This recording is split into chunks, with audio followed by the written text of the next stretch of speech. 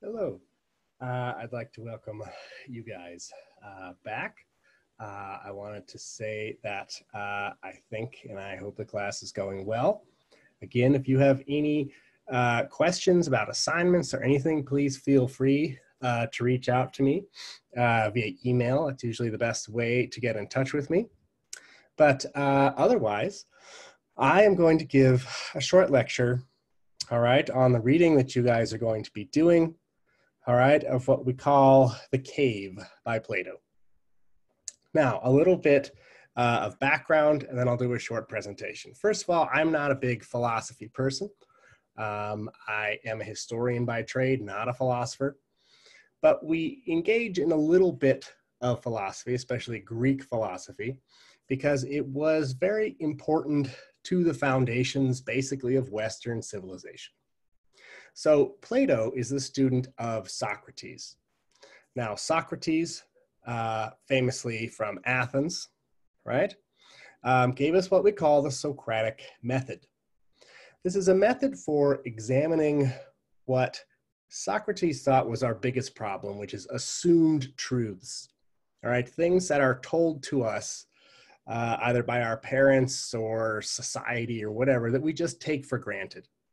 And Socrates always wanted us to question everything. So the Socratic method is just constantly asking questions and questions and questions. Now, if you have kids, you know that children are very good at the Socratic method, right? Why is the sun hot? Why is the sky blue? Why? And that it can drive you insane. And eventually I find that if you read too much philosophy, you may, in fact, go insane. Now, after Socrates is put to death by the city of Athens, all right, for crimes of corrupting the youth, his student Plato writes down the majority of ideas that we associate with Socrates. And the allegory of the cave, all right, is one of those things. So I'm going to switch over here so that you guys can see this fascinating PowerPoint presentation. And we're just going to go through it real quickly so that hopefully you guys will have a better understanding, all right, as you get started reading the Allegory of the Cave. Now, first of all, this is in the readings folder, all right, and the reason I choose it is because it's relatively short. Okay, so we get just a little glimpse of what Greek philosophy is all about. And obviously, if you want more, you can take more philosophy classes. There are many of them available, and it's an excellent way to train your mind, okay? Now, Plato himself, all right, unlike Socrates, was from quite a wealthy family. And Plato is really all about the idea that the physical world, all right, that which we see around us, is in many ways an illusion. All right, our eyes can be tricked into seeing things. We see this all the time, right? If you have one event and you ask 100 people about it, you'll get 100 different versions of what happened there. So Plato forces us as readers of Plato, right, to push beyond the physical realm, to understand that there is more to the world than purely the physical realm. And a lot of that has to do with the world of ideas, all right? Trying to construct visions that explain how the world works, how people relate to each other. Now, one of the things that Plato says humans are constantly trying to do, they're trying to discover the true, the real, all right? What's really going on kind of behind the veil, right? So some of the ways that they struggle to do this, all right, are through faith, ethics, morals, and philosophy. Now, that's a whole kit and caboodle, and I'm just going to put it there, and we're going to move on. Needless to say, Plato is interested in the ways in which the life of the mind can discover what is actually going on in the world, even though our physical touch and all this stuff tell us one thing, right? Our mind can figure out the puzzle if we let it. Now, philosophy in the classic Greek term, all right, means love of wisdom. And philosophers, all right, for both Socrates and Plato, are those who help society, help the people in society, okay, really discover what's the real reality, right? To dig deep down beyond just what we see. Socrates, right, famously said, right, an unexamined life is not worth living. So for Socrates and Plato, all right, we have this wonderful thing here between our ears, and the human mind is incredibly powerful. And if we learn to train our mind in the right way, all right, we can satisfy this natural human thirst for knowledge. Now, a lot of what the allegory of the cave is all about is the difference between knowledge and wisdom. Now, knowledge, all right, is the accumulation of facts about the world. Western science is very good at knowledge. Wisdom, however, all right, is knowing really sort of how to put the puzzle pieces of knowledge together to understand what's really going on. Not to bake your noodle too much, but I really do like this thing about tomatoes, all right? Knowledge is knowing that a tomato is a fruit. If you didn't know that, now you know. Wisdom is not putting tomatoes in a fruit salad. All right. Now, in our modern world, we are surrounded with knowledge. All right. The internet is filled with knowledge. Millions and millions and millions upon bazillions of factoids everywhere. But many of us worry that we are getting further and further away from the wisdom part of it, from understanding what those facts mean and how to put them together in a puzzle piece to understand what is actually happening in our own reality. Now, Plato is very concerned with this question. All right, and it's one of the main things we're going to be talking about. Now, I've already used this word once without defining it, but I shall define it again. An allegory, all right, is basically a story, all right, that is a metaphor for understanding something else. All right, so everything in an allegory is a symbol of something else. Now, when you read the allegory of the cave, you have to have a little bit of a suspension of disbelief, as we're going to talk about. I don't know how the people got into the cave. I don't know how they go to the bathroom. I don't know a lot of basic facts about it, and they don't matter. So when we read allegorical literature, all right, we are reading in a particular way that allows us to try to understand something beyond the story itself. And many people feel that, you know, our brain is like a lockbox, right? And it's very powerful, but sometimes we have to kind of trick it into thinking differently. And when our brain hears a story or a creative work, we think differently than when we're confronted with a fact.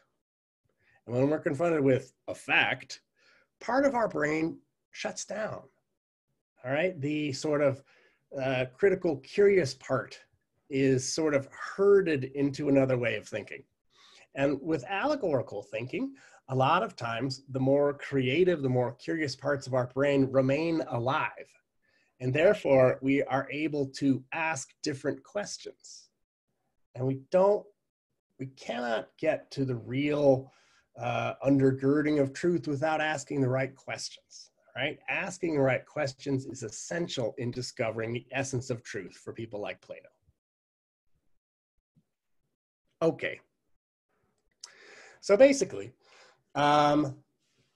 we get this story, okay? And again, the story is an allegory. And in the allegory, what you have are these people, which you see down here, chained up in front of a wall. and they are basically sort of cut off from the outside world. Now, behind them, all right, kind of like a movie projector, is a giant fire. And these creepy people, who are my favorite characters in this whole allegory, because they're just weird and creepy, walk along what's called the roadway in that picture on the right, okay? And they hold different shapes up. The shapes then project onto the wall that the people are looking at. You can see that too in the left version there. And because the people have always been inside the cave, they accept that as reality. Now, again, for someone like Plato, okay, this is meant to represent all the truths, the things that we think are true that are simply handed to us. Societal normative standards, things you just don't think about, okay? Things your parents tell you, things your priest tells you, things your teachers tell you. I'm telling you stuff right now. This is all the knowledge that we accumulate. Now, we don't understand the constructed nature of this knowledge because we as individuals have never been outside of the cave. All right? Now, underneath the roadway there's some diffuse daylight, and there's a little tiny passageway out of the cave. Now, in the allegory, one of the people basically gets unchained. We don't know how, it doesn't matter, and slowly makes their way out into the sunlight.